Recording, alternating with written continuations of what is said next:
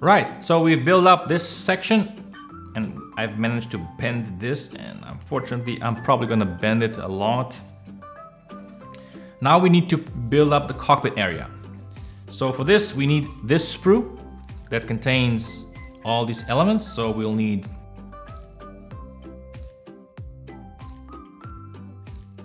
here, you can see we'll be using one that has just a flat surface and not the instruments, because we're going to be putting a decal here. And I do believe this is some sort of radio. The back wall. And here are all the parts for the cockpit. We'll need to trim them down, just like I've shown you before. So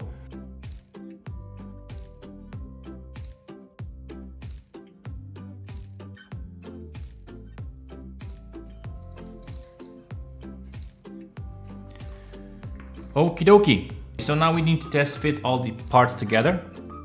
This is the cockpit instrument panel, it goes right here.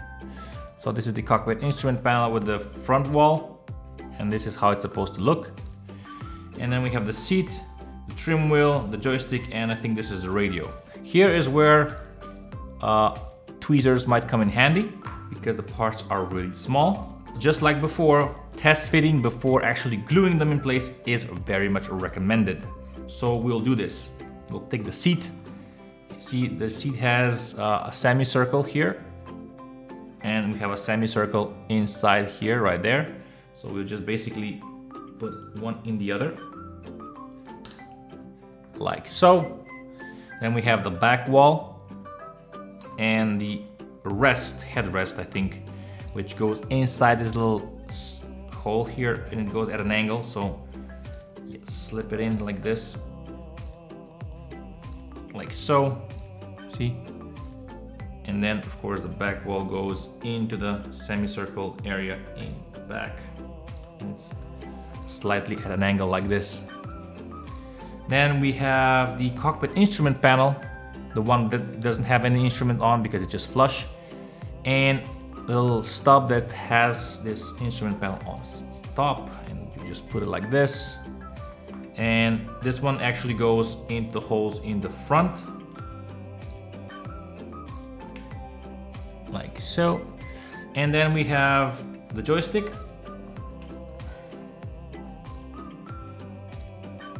We have to turn it around like this, so facing forward.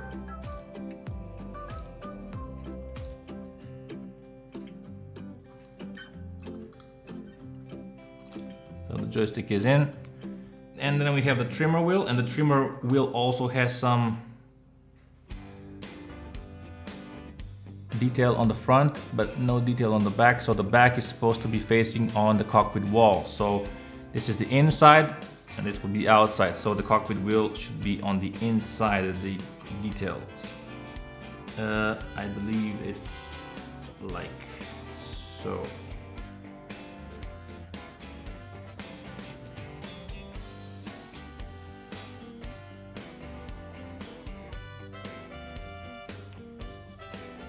Like this, and then this is the radio that also gets attached into the second hole.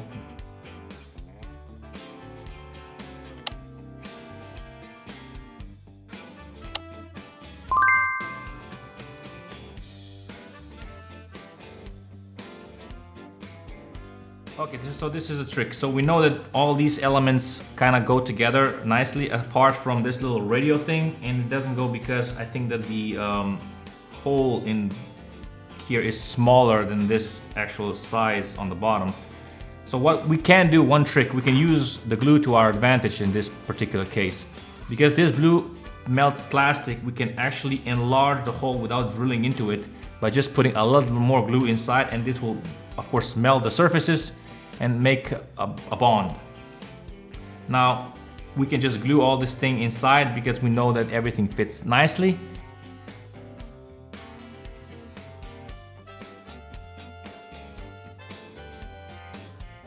Now comes this part. We put a lot of glue right on the hole. So right, this hole is the problematic one. And we'll take our little tweezers and will try to force it inside because the glue is now melting the plastic as we speak. And what do you know? Fits right inside. So that's a little top tip for you. Sometimes you can use glue to your advantage. Just make sure you don't overdo it with the glue because it's gonna eat through the plastic. Anyway, we're not gonna be gluing this piece to the cockpit because we need to paint it separately, and that's because we're gonna be adding decals on top, and it's much easier to put decals when you're handling this piece in your hand as opposed to being attached to the cockpit area. But we will attach the instrument panel to this little stub, so we'll take a little glue and just put it right on the edge. Here it will flow inside and secure it in place. Make sure that it's flush and that it's somewhat straight, like so. And this is the first portion of the build done. Now it's time for painting. All right, so let's give this model a little bit of life. For this purpose, we'll be using these three paints. We'll be using these two for the cockpit and this for the bottom section where you have the wheels. Again, we'll be painting this with this paint, just one half of the model, because the other one's going to be painted with an airbrush. We'll be using these two paints to paint the cockpit area. This is some sort of gray, dark brown, which the cockpit is supposed to be in. And everything can be painted in this paint, and then we can just pick out details with black, such as the joystick, the trimmer, and the radio.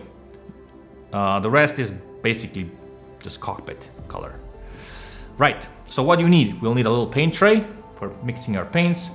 We'll need some brushes. You can easily have just one thin brush and one flat brush like this. We'll need some water along with a little bit of alcohol inside to clean the brushes in.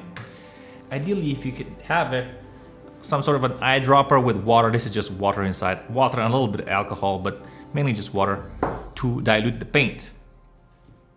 Right, so let's paint the bottom first. Prior to painting, always clean your model. I have here some isopropyl alcohol. Dip the brush inside, and I'll just quickly rinse off the inner wheel well. Just do this. Just rinse it off. The alcohol will evaporate really quickly, and the reason that we are doing this is to degrease the model before painting, so that if there's any gunk or residue inside, it's not going to affect the paint job, it's not going to flake off. If you don't have primer, this is the best way to do it. Also, a good thing would be to lightly sand the area with like really fine sandpaper, something like 3000 grit or even more. That's to ensure that the surface is a little bit scuffed up so that the paint has something to hold on. But because this is a very small area, we're not going to need to worry about this. So we'll paint this, and of course there's a little bit of a paint here on the front where there's a radiator, and this is supposed to be black. So yeah. Right, so we need paint. Shake it up really well. And this one comes in a handy eyedropper form, so you just put a little bit, you don't need a lot. All right, so ideally what you want to do is thin down the paint. And that is true for any type of application, for brush and airbrush painting. And the reason is that the philosophy behind it is you apply more thin coats than one giant blob of paint. Because if you have a small model with lots of fine details, such as here, if the paint is too thick, it's gonna cover all this little detail and you won't be able to see anything. So just 1 drop, 2 drops of paint, of water, sorry, and that will be fine. We'll mix it just with this brush that we're gonna be painting. You can see the consistency of this paint is really watered down and should be fine. So we have our paint, we have our little model, and this is the area we're going to be painting, and we're just going to be painting it. So just take your little time, put some paint in. You can be a little bit sloppy here because it's acrylic paint, and acrylic paint has a tendency to wipe away easily from the surface that you're painting on. And besides, this is gonna be a different color anyway. It's not gonna matter that much. So this is the first pass. Okay, so this is the first pass. As you can see, it covered, but not entirely. You can see still that here are some light spots. It's because the plastic is showing through. So now we'll just do this same thing again. Just plop the paint inside.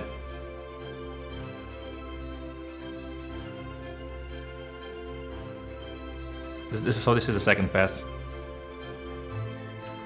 And this is after the second coat.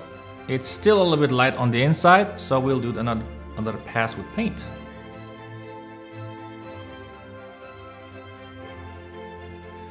And you wait until it dries. And this is how it looks after a third pass. And we'll do just a final pass, the fourth pass, just to make sure that we cover everything fairly uniformly. Again, we'll just slap paint in.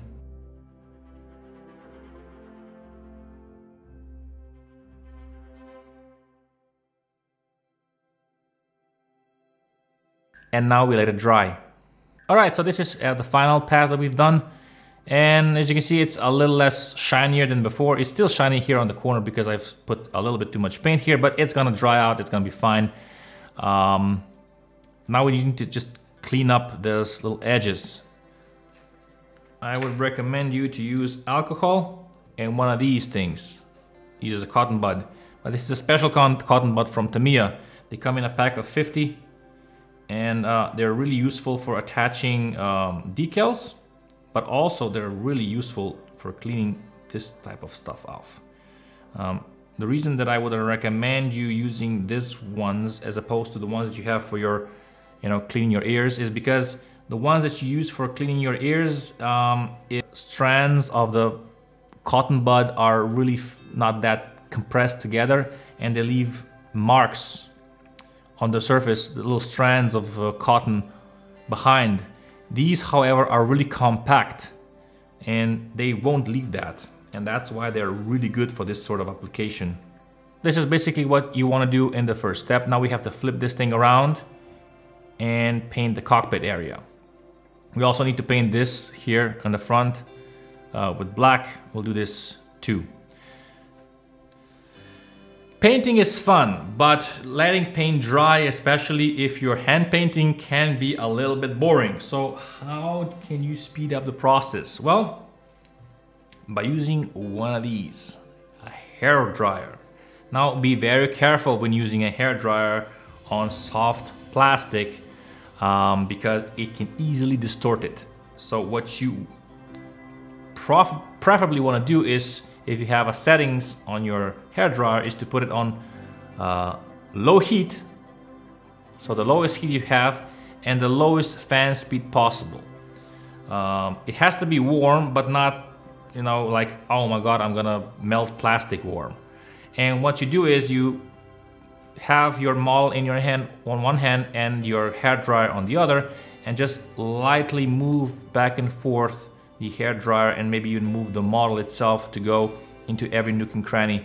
And the water from the acrylic paint will evaporate really quickly. I did this all the 3 times or 4 passes, dry out almost completely, and I was able to apply another layer of paint. So this is a little bit of a hack if you want to speed up your paint drying process. Right, on the upper side of the cockpit area, the process of painting is basically the same. And because we are layering paint, and we're layering lighter paint and darker paint on top, it's not going to affect the end result. So we do the same thing. We take this little paint tray of ours, we shake this paint really rapidly, and we put a little bit of a drop. This is more, well, a little bit more like this. This is pretty thinned down already, and let me just check. Yeah, this is thinned down already. This is pretty good consistency for painting. If it's a little bit thicker, what you need to do is apply a little more water or a dedicated thinner. Prior to painting, just clean off every single surface prior to painting. Okay, so now we proceed to painting, and this is the same way as with before. We take some paint, load it in the brush, And then we just go pretty much like this. Slap it all over the place.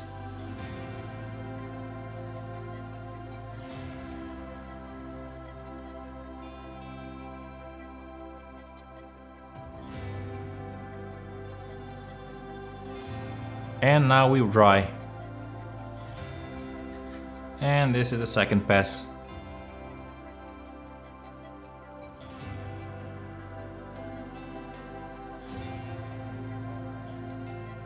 And we repeat this until this whole area is covered. So I'll be coming back when this cockpit is gonna be finished. Okay, for painting the instrument panel and the front wall, you basically have to use a little bit of ingenuity. I have a little alligator clip mounted on a stick for barbecuing, and basically I just attach it here, hold it in place, and then I'm free to use the paint. Alright, so we have done with the basic paint. Now it's time to pick out the details with black. We have the joystick to paint, we have the trimmer wheel, the radio, and this radiator grille here in front.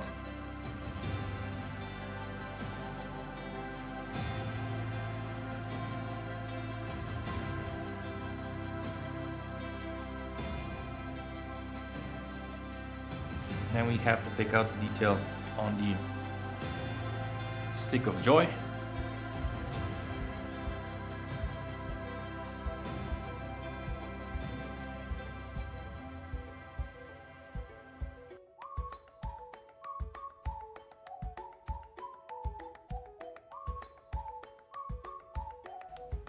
And that's it. Now let's put on the decal. Okay, so we have to attach this decal onto this. So the way to do this is basically take yourself a sharp knife and simply cut out the decal.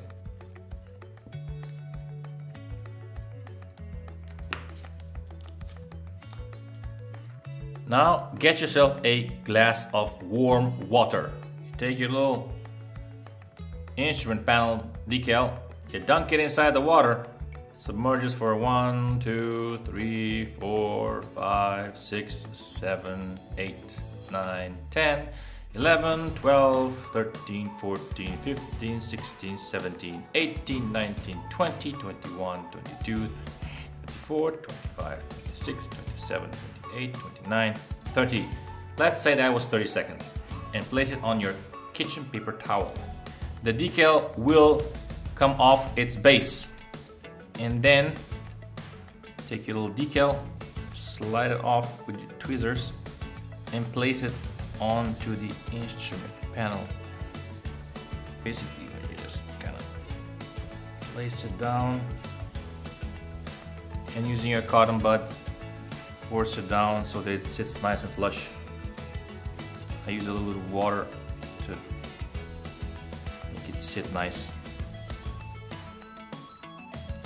That's your decal done. Okay, so now we've placed down the decal. Now the last thing to do is basically to attach this front section onto the cockpit. Like so. And then use a liberal amount of glue to glue it in place.